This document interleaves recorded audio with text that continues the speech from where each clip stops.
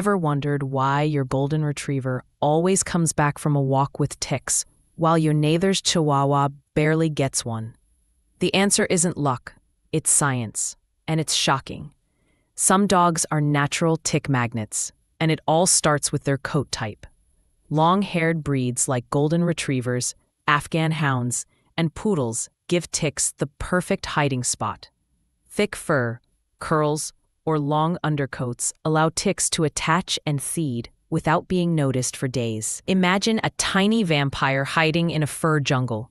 Double-coated breeds, think Siberian huskies, German shepherds, and Alaskan malamutes are next. Their thick undercoat traps ticks close to the skin, making them harder to spot. Seasonal shedding? That's prime tick time. Short-haired breeds, like Labradors, Boxers, and Beagles might seem safer, but ticks still find a way. Why? Their love for outdoor adventures, running through tall grass, sniffing bushes, makes them highly exposed. Even with less fur, ticks simply choose areas like ears, neck, and underbelly where the skin is soft and accessible. Small toy breeds like Chihuahuas, Maltese, and Yorkshire Terriers are lucky. They usually stay indoors and have thinner coats. That doesn't mean they're completely safe. A single brush with tall grass or a neighbor's yard can be enough for ticks to hitch a ride. Working and hunting breeds like Border Collies, Springer Spaniels, or hunting Labradors have another problem. High outdoor exposure. Ticks don't care about fur.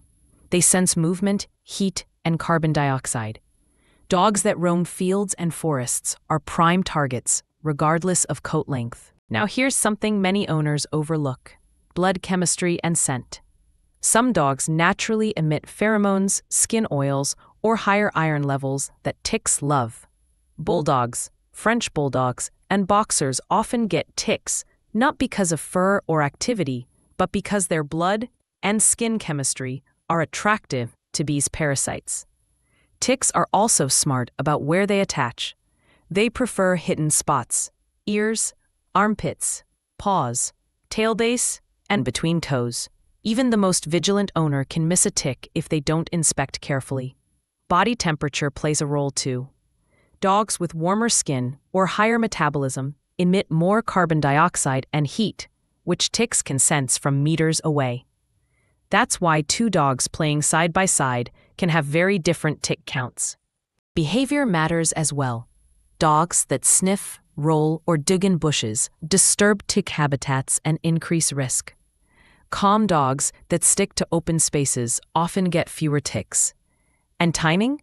Dawn and dusk are peak tick activity hours, so evening walks in grassy areas, high-risk zones. Even coat cleanliness affects tick attraction.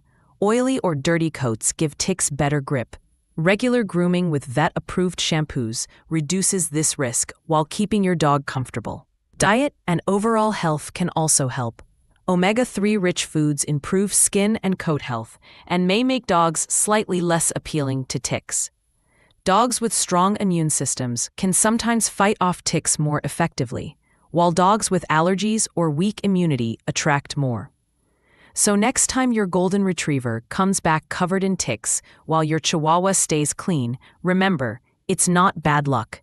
It's breed, coat type, outdoor habits, blood chemistry, and even behavior all working together. With careful grooming, daily checks, proper diet, and smart outdoor choices, you can tilt the odds in your dog's favor. A few minutes checking your dog each day can prevent serious health issues later. If you found this science shocking and useful, like, share, and subscribe for more tips that actually work. And always consult your vet for proper tick prevention and removal. Early detection can save your dog's life.